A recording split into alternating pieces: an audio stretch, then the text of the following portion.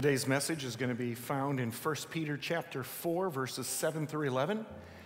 And if you're a guest with us and you're not familiar with the Bible, there's some Bibles in the pew seats in front of you.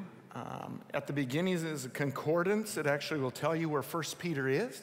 It's located near the back of the Bible.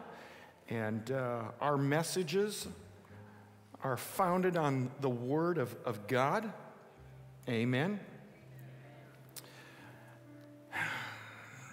A number of years ago, when I was pastoring in Las Vegas, Nevada, we decided to do Joseph and the Amazing Technicolor Dreamcoat as a play for the community. And one of the reasons why some churches across the country wouldn't do a play like that is because one of the characters is an Elvis Presley type character.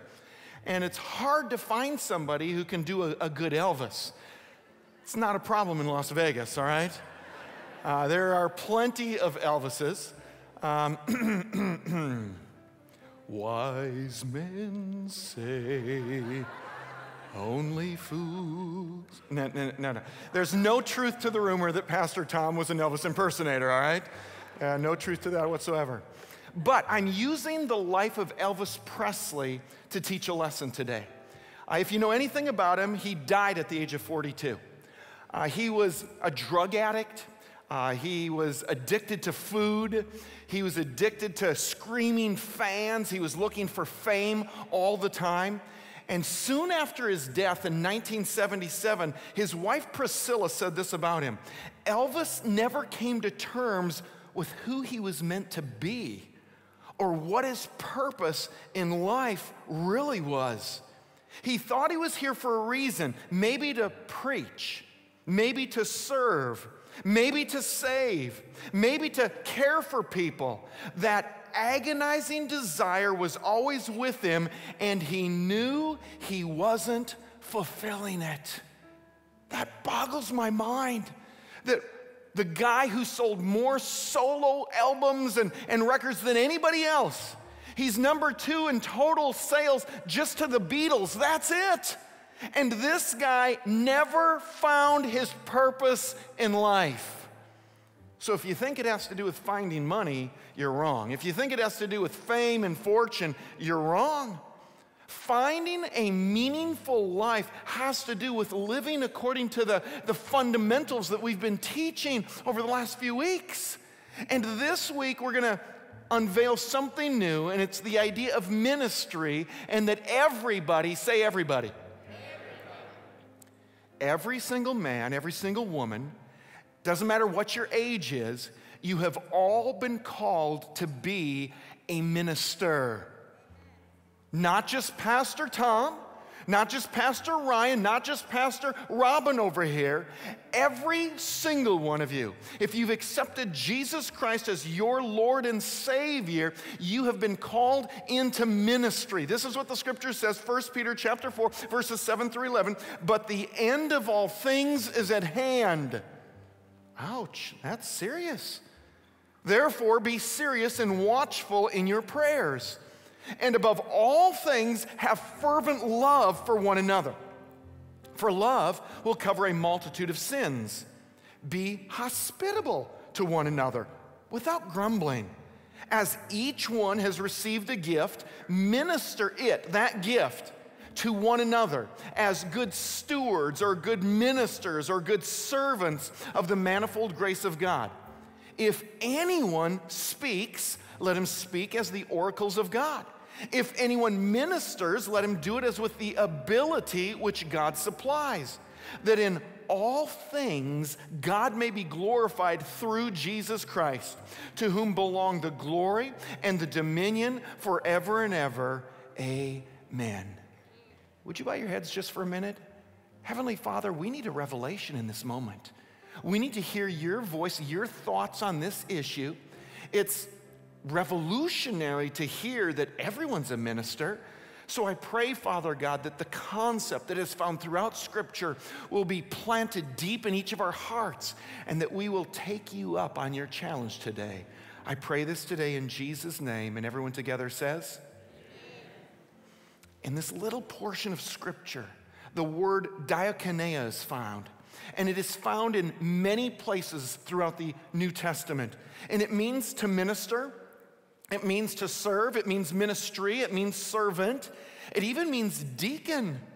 I'm a little shocked sometimes at what people think a deacon really is. Many people think a deacon is a special title and that you should strive for that because that means you have power and control in the church, and just the opposite is really true. If you strive to be a deacon, which is a good thing to strive for, it means you're one of the head servants in the church. It means that you're willing to do the most menial task because anything done to the glory of God is awesome. Who can say amen to that? You can scrub toilets to the glory of God. You can take out trash to the glory of God. You can do all kinds of things to God's praise and God's glory. And that's why verse 10 is really our theme verse for today, because it says everyone, each one of you has been called to some kind of ministry. But what's important is the package that this verse is found in. It's found sandwiched in a paragraph that begins in verse 7 and it goes through verse 11. And verse 7 begins this way: the end of all things is near. Some translations put it this way: the end of the world is coming. So we know that as evangelical Christians, we understand that Jesus is coming back again someday. And even if you don't believe that's today or tomorrow or this next year, you're not guaranteed today or tomorrow or this next year. So for all of us, there is an urgency to be about God's business. Remember Jesus when he was a 12-year-old? He got lost in the city of Jerusalem and his parents didn't know where he was. And they come back and they go, "Why'd you do this to us?" And Jesus says, "Didn't you know I must be about my Father's business?" We're all supposed to be about God's business. The time is short. We don't know how much time we have. And if the end is really near, do you believe that people are going to hell someday? See, I think a lot of us Christians kind of put that out of our mind. We try and pretend that we can go about our lives and strive and try and make money and try and live our lives and enjoy our families. But if our next door neighbor is going to hell, it's really none of my business. Culture tries to teach that, doesn't it? Culture tries to impress upon us that your religion is personal. But a Christian's religion is never, say never. It's never a personal thing. It's way more than that. Because if you believe someone's going to get hit by a truck and you can do something about it, you are obligated to do something about it. See, we believe as Christians that there's an urgency. We believe that people are going to hell. And verse 8 says, above all things, have fervent love for one another. So if we really love these people, if we love our neighbor as ourselves, if we love our enemies, because the scripture implores us to do that, we have to tell them about Jesus Christ. We have to serve them in some way, some shape, some form. And I know what you're thinking. You're thinking, Pastor, that's your job. That's why we pay you and Pastor Lugo and Pastor Matt and Pastor Lynn and Pastor Ram. We pay you guys because you're the professional clergy. In the scripture, the Bible says that everybody is a minister. Ephesians chapter 4, verses 11 and 12. And Jesus himself gave some to be apostles, some to be prophets, some to be evangelists, and some to be pastors and teachers. So the whole context of this scripture is that Jesus has given gifts to the world. Jesus has given gifts to the church. So I guess you could say I'm God's gift to the world. That's what the Bible says. Now listen to what it says my job is, okay? My job is for the equipping of the saints for the work of the ministry. My job is to equip you. My job is to train you. My job is to encourage you, to implore you, to try and get you involved in ministry and to give you the tools and the resourcing so that you can be the minister of God that he's called you to be. The work of the ministry is found right here in these 4 verses. Not all of it, but some of it. Verse 7 is prayer. Verse 8 is forgiveness. Verse 9 is hospitality. Verse 11 talks about speaking. How many of you speak? That's what it says, that speaking can be a ministry. It's not just talking about preaching and teaching. It's talking about just encouraging someone. It's talking about building someone up in the most precious faith. The pastor's job is to train. The parishioners are to minister. Are you available for ministry? See, I know people in this church. I've only been here for 2 months, all right? And I know people in this church who have been serving in ministry for 30 straight years. Every week. Some for 40 straight years, some for 50, some for 60. One guy a couple of weeks ago told me he had been ushering for over 60 years. That is to be commended. That is to be honored. But the reality is there's not enough of those people, because you don't get a vacation from your ministry. I'm not talking about for a month. I'm not talking about for a couple of weeks. I'm not talking about seasons. But we are called to minister from the moment we're born again until the day we die. There is a ministry for us, something that God has us to do in His church. Now here's the question. Why are a minority ministering and a majority sitting in the pews? Well, the obvious answer is selfishness. It's hard to give of ourselves. We were born with something called a selfish gene on the inside of us.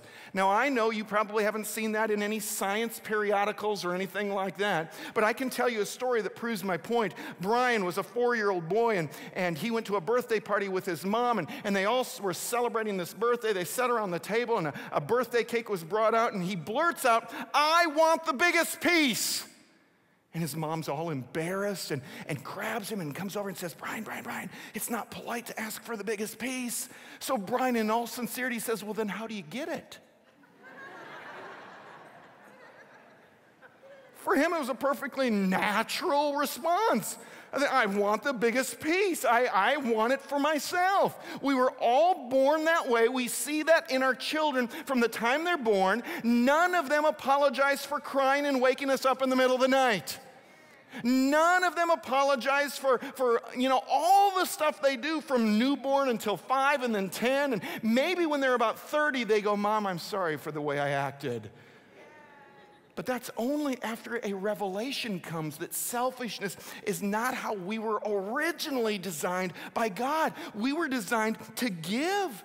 You see, it's what you give in this life that matters, not what you get. Philippians chapter 2, verse 4, forget yourself long enough to lend a helping hand. I think the number one excuse that I hear when I ask people, will you get involved in greeting or ushering or parking lot ministry or sound or technology or worship leading or something, when I ask that question, the number one response I get is, I'm too busy right now. And so the idea is someday in the future I'm going to do it, but right now I'm just a little bit too busy. And sometimes that happens in our families, it happens in our church. Busyness is probably one of the biggest devices that the devil uses in our entire lives. Carly was a mom. She was staying at home one day. She was in her sweats. She had no makeup on. She was sitting around the breakfast table, and her 5-year-old son comes on down, and he looks at her and he says, Mommy, you look beautiful. She got a little embarrassed, and she's like, well, honey, I'm in my ugly sweats, and I don't even have any makeup on. And this is what he said, when you look like this, I know you're all mine. I want to ask you, when does God know you're all His? Or are you so busy with your job, so busy with your career, so busy taking your kids from one sporting event to another sporting event? It amazes me the amount of people who tell me, you know what, when basketball season is over, we'll be there for you, Pastor.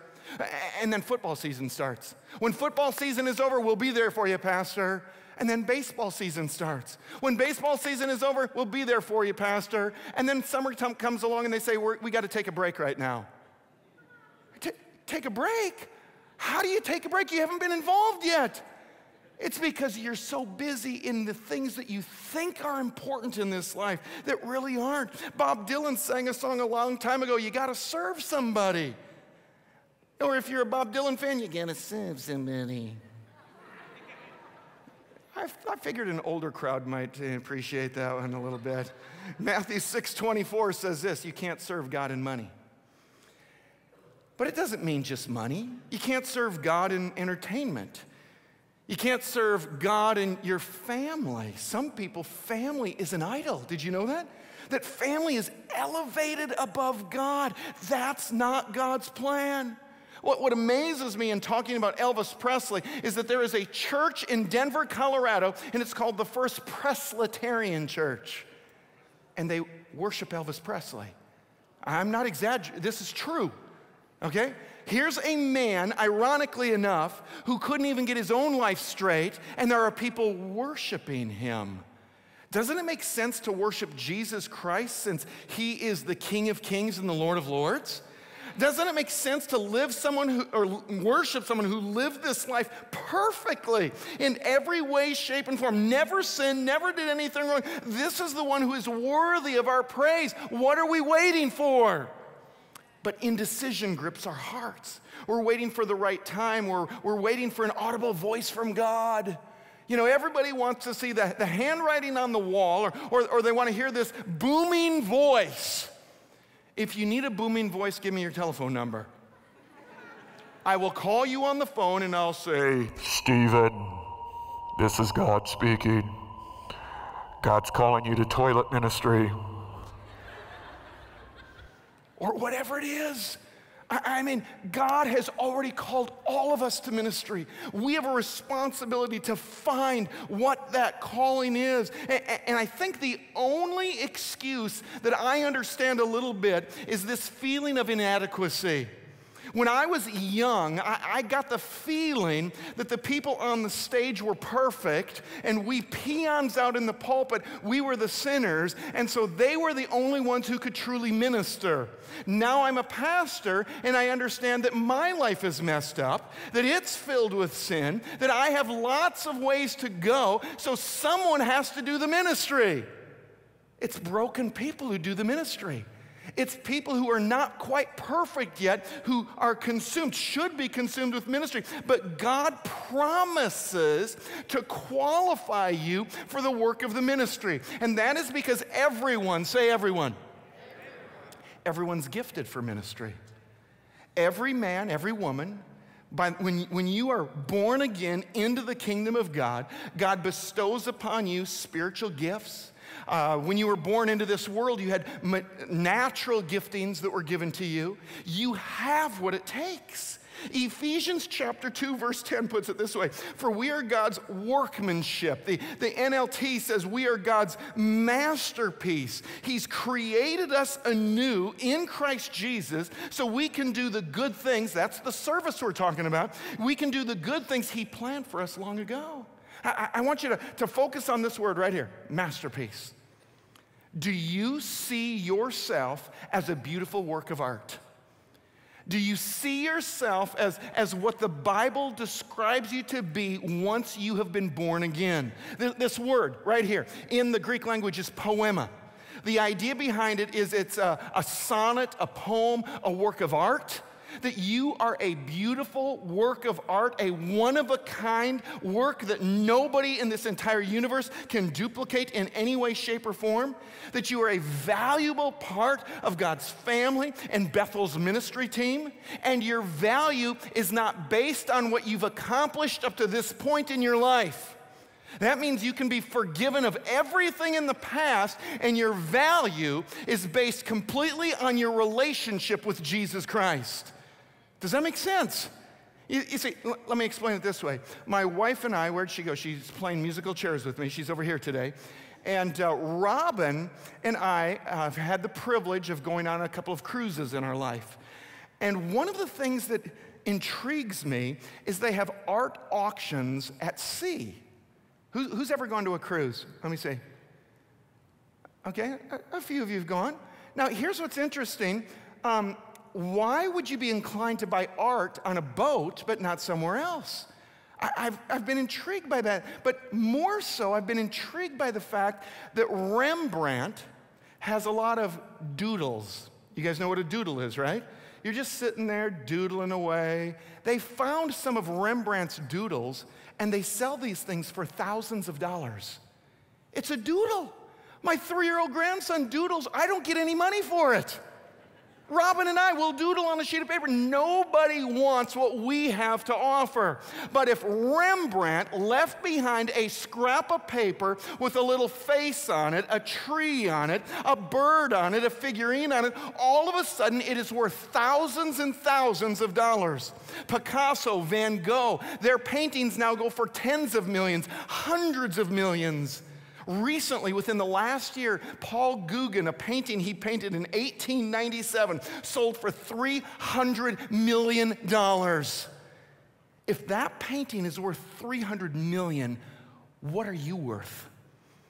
The Bible says you're worth more than all the wealth of the entire world.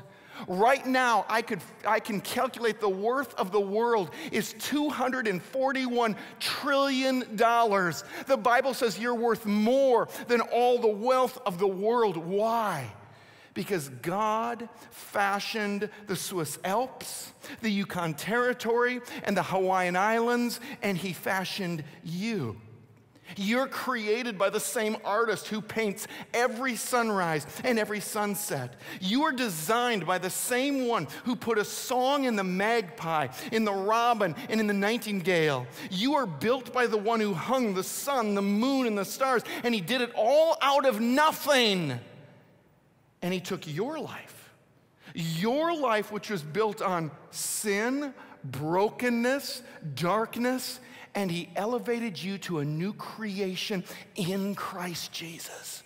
Absolutely anything is possible when you start working together with God in the body of Christ. You have a genuine purpose that God has created for you because your value is based on your relationship with Him. Your value is based on your rarity. People say, yeah, I'm a one of a kind, yeah. Well, you have spiritual gifts. You have a unique personality. You have unique experiences. You've probably heard the phrase, your misery becomes your ministry. And that's because for a lot of people, if you were addicted to drugs or alcohol or pornography or something like that, and God delivers you from that, you become an expert in that subject, and you can help the next generation or people your age get delivered from it. Some of you who've been divorced and you've experienced the pain of a family breakup, but now you're healthy in the Lord. Sometimes your ministry is to take care of people who are going through that situation right now. My mother-in-law, she lost her husband 7 years ago, and she was grieving, and she was kind of just unproductive in life. And all of a sudden, she started leading a group called Divorce Care. And she sprang to life. Out of her grief, out of her pain, out of her sorrow, she had a ministry that she could make a difference for the body of Christ. Verse 11 here says, if anyone ministers, let him do it as with the ability which God supplies. God gives you unique abilities. Now, if you've never thought about that before, I have a book that I've recently read. It's entitled Strength-Based Marriages. And it's based on the Gallup Strength Finder assessment. Now, I know you don't want to take a test, but this isn't a test with right and wrong answers. It's a test that helps identify what you're good at. And according to this book and according to this theory, there are approximately 34 different strengths that everyone possesses. One of the strengths that this book measures is like vision. One is focus. You have an ability to focus. Another one is empathy. You just naturally care for people. And there's a lot of these different strengths mentioned in here. And so our entire church staff and their spouses, our entire church board and their spouses took the test. Because I wanted to see how similar we were on staff. And they give you the top 5 strengths if you want to pay $15, and they give you all 34 strengths in order if you want to pay $99, so we paid $15. And did we get an eyeful? And what I mean by that is out of all the people who took it, 40, 50, 60 people have taken it so far, no 2 of us have the same top 5. Isn't that interesting? No two of us have the top same 5. And so they do a little mathematical equation in here to help you understand what the likelihood is of somebody having the same top 5 as you. And the chances are 1 in 278,000. That means in San Jose, there's only 4 people in the entire city that are like me in any way, shape, or form. So I wanted to take it a step further. What about the same top 5 in the same order? Well, they do the math in here for you, and it's 1 in 33 million. So out of these 34 strengths, now remember, this doesn't include your personality, it doesn't include your gender, it doesn't include your experiences, it doesn't include your spiritual gifts, it's just natural abilities, that's all it measures. There's only 1 in 33 million people that are like Pastor Tom. One person in all of California, there's no one else like me. Just in this state. Now listen. If I want to take the top 8 gifts and put them in order, it's 1 in 700 billion. So that means out of all the people that have ever been born, all the people that are alive, and all of the people that ever will be born, there is no one in the entire universe that will ever be anything like me or like you. You are totally and completely unique. So you should embrace your difference rather than hate yourself or dislike yourself or not want something about you. Snoopy was on the side of the road watching all the kids go by, and he says, I wonder why it is that some were born people and others were born dogs. It just isn't fair. Why am I the lucky one? Have you ever looked up to heaven and said, God, I'm so appreciative of the way you made me. I'm exactly what you want me to be. And my uniqueness is incomparable. My uniqueness is unmistakable. My uniqueness is invaluable. My uniqueness in the body of Christ is irreplaceable. Your difference can make the difference for what we want to do as a church here in the Silicon Valley. I don't know if you've ever seen the old show, The Addams Family, or the movie The Addams Family. Who's seen that? Quite a few.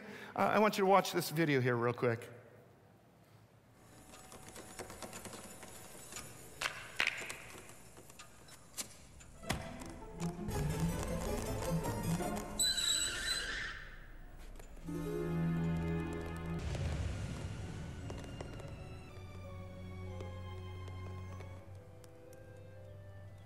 He's mad, so he's running away from home.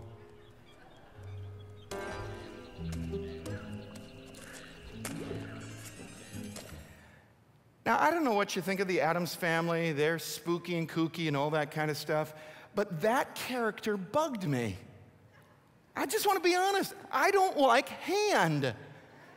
I know it's fantasy, I know it's make-believe, but it was just too big a jump for me because of my background. When I was a kid, I memorized 1 Corinthians chapter 12, and the Bible says that the body needs all the various parts of the body. So some of us are hands, and some of us are feet, and some of us are eyes, and some of us are ears, and the Word of God says every single one is needed. And this is what I know. If my hand is separated from the body, it will not survive. That character doesn't make any sense to me because a hand cannot operate on its own. It needs a brain. It needs the ability to think. It needs eyes to know where it's going. It needs ears to hear. These are all parts that are needed. And when the body is missing one part, the body suffers. If you're not involved in ministry, the body suffers. We're missing the important thing that you can do. And so this is what we have going on here at Bethel right now. And we are making strides in improving this over the next few months and over the next year. We want to test, say test, every single person in the church. We want to test your spiritual giftedness. We want to test you through maybe a DISC personality assessment or a Taylor Johnson personality assessment, maybe a strength-based leadership book like this here. We want to help you discover who you are. how God has uniquely created you and what he's made you to be. And then number two, we want to train you. We want to invest time and energy. One of the things that we've done poorly over the years is we don't train enough. We don't teach people what they need to know to be an effective greeter or usher or parking lot attendant. You might say, Pastor, I've been ushering for 50 years. I know what I'm doing. Do you? And the reason I ask that is, has the world changed in 50 years? Yes. I mean, we have to be aware of things from a security perspective nowadays. I never had to worry about that 50 years ago. I never had to worry about that 20 years ago. But did you know in 2014, 10 pastors were shot in the pulpit? That's a real issue. That is a need. That's one way we can serve the body of Christ so that the gospel of God can be preached. And then I want you to try as many different ministries as you can until you find the one that is just for you in Jesus' name. And the reason I say that is because sometimes from the outside, a ministry looks fun, it looks interesting, it looks engaging, and you get involved and all of a sudden it's like, am I stuck here forever? Am I ever going to get out of this thing? I thought working with kids would be wonderful, and I can't do it any longer. Or I thought being out in the parking lot would be fun. We're going to be flashing signs and welcoming people and telling them we're so glad they're here. And man, it was fun for 2 weeks, and I don't ever want to do that again for the rest of my life, especially in the summer when it's 100 degrees outside.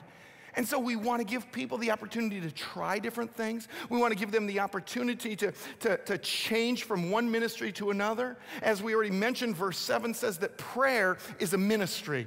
It is a way that you can serve the body of Christ. You can serve your community. I don't know if you knew this, but we meet every morning, Monday, Tuesday, Wednesday, Thursday, and Friday to pray from 6:30 to 7:30. Today is our Easter kickoff. We're trying to get you involved in some way, shape, or form. We want you to fill out this sheet of paper or get online and fill it out, or go out into the foyer and talk to somebody in a ministry department of some kind. And we want you to get involved. Prayer is a way that you can do that. For the next 4 weeks, we want to spend time every morning praying about the men and women who are going to come to church here on Easter weekend. Because did you know we're going to have over 5,000 or 6,000 people show up? And we need to be praying that they give their life to Jesus Christ. Amen? We want a revival in this city. All revivals begin with prayer. Verse 9 is about hospitality, ushers, greeters, parking lot. Verse 11 is about speaking. We all know how to do that. Some of us need to be small group leaders. It says to minister. How many of you have legs and walk? Okay? Did you know this Saturday, our first thing is happening, we're canvassing. We're going from door to door in the neighborhood and we're handing out flyers. I want to encourage you to do that. And you don't have to come here to do it. We will give you 100 flyers so you can do your block. Maybe you're 5 miles away and you don't want to come in here. Maybe you're 10 miles away. Maybe you're in Morgan Hill. Guess what? In Morgan Hill, in Gilroy, if you're over the hill in Santa Cruz, you can pass them out. Somebody will come just because you're coming to this church. I guarantee you, in Africa, sometimes they walk 3, 4, 5 hours to get to church on Sunday mornings. And they spend as much time as they can there that day, and they walk back. You might say, Pastor, in this culture, they won't do it. That's an excuse. Everybody needs Jesus Christ. Many people are just waiting for an invitation. We need technology workers, camera workers, sound workers, graphics workers, security team, cleanup team, lay pastors, visitation people. And everyone, say everyone, is called to be a Tychicus. Tychicus. Would you say that? Tychicus. Do it again. Tychicus. Name your next child Tychicus. All right? I mean, some of the names in the Bible, but do you know what this one means? It means to hit the mark. This man hit the mark when it came to his life. He was able to dial in to what made life work. He found his purpose. And the scripture says that his purpose is He's a beloved brother. That means he's a part of the family of God. He's a faithful minister, and he's a fellow servant. Now, you might think being a faithful minister means he's an apostle, or he's a prophet, or he's a pastor, or he's a teacher. He's none of those things. He was just a helper. He's mentioned 5 or 6 times in the New Testament, and you always find him behind the scenes. You find him carrying a message from one city to another. You find him supporting Paul's ministry. You find him going to another group and bringing an encouraging message or word of some kind. But he's not a major player as we would consider them major players. You see, you're not called to be Elvis Presley in the church world. You might say, why are you bringing him up again?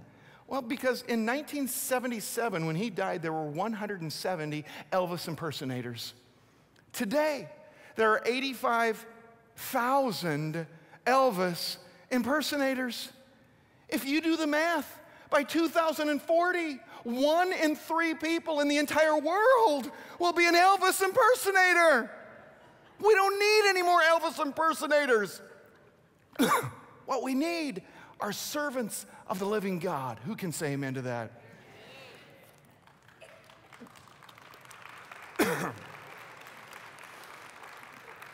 3 final things as we wrap up this message. Number 1, he had a team attitude. He didn't care if he was the speaker. He didn't care if he was the singer. He didn't care if he was the usher. He didn't care if he was the message bearer. He didn't care if he was a letter carrier. He was a part of a team.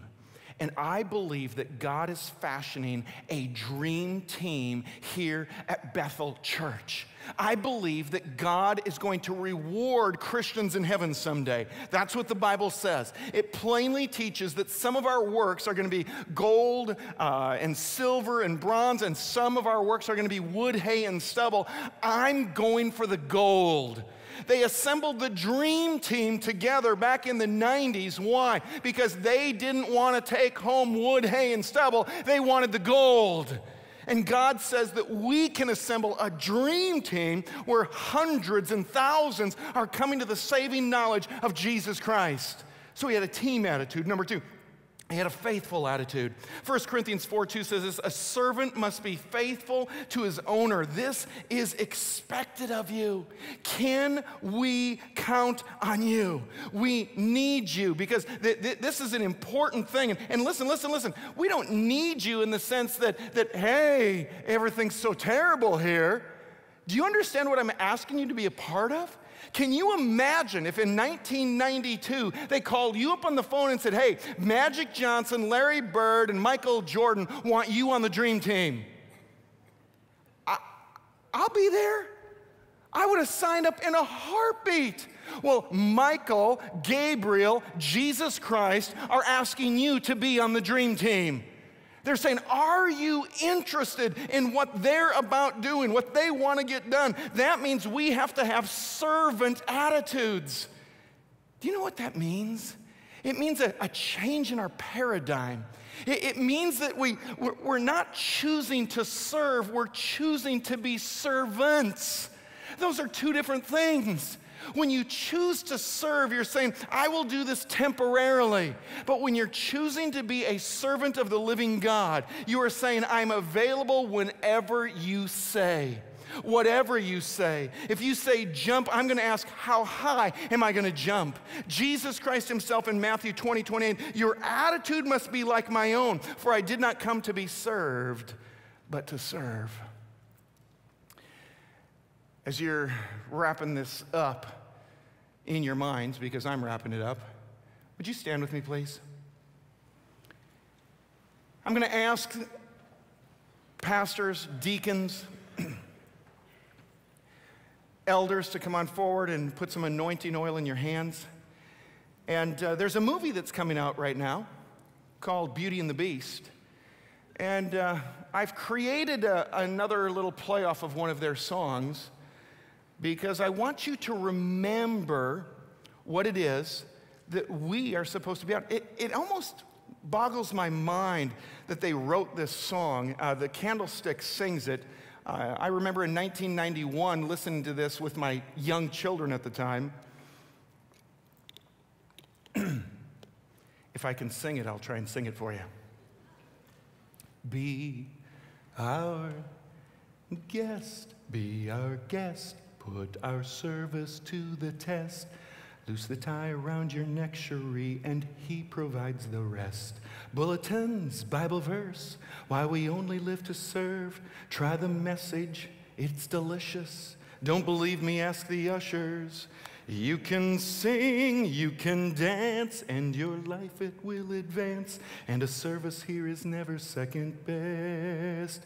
Come on and join the program, and you'll get to know him.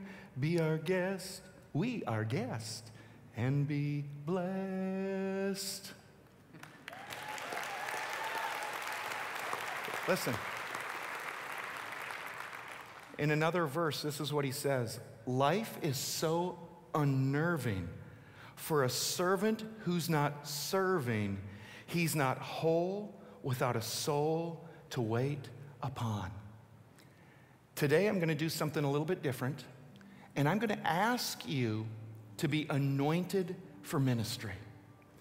If you remember the Old Testament, if someone became a king or a prophet or a priest, a prophet would come and lay hands on them and anoint them with oil, and it got really messy, but it was an indication that the Holy Spirit was going to come upon them in a dynamic and supernatural way and equip them and empower them and energize them for ministry. And so maybe you've never served before, or maybe you've served and you just need a little booster, because I need a booster on a regular basis. David, as he got older, cries out in the Psalms, I need a fresh anointing. Maybe you need a fresh anointing. And so I want to encourage you to come on forward, have one of these leaders anoint you with oil, and then I want you to get as close to the front as possible. And if it starts getting crowded, I'm going to invite you right on up to the platform. And the reason I'm doing that is because we're not the only ministers here. We're all called to be ministers. Any person who wants to be anointed today, I want you to feel free to come up, and that everyone's going to be anointed, and we're all going to be prayed for in just a moment. So as the praise and worship team begins to sing right now, I want to encourage you, come on forward. We're going to anoint you for ministry in the name of Jesus Christ.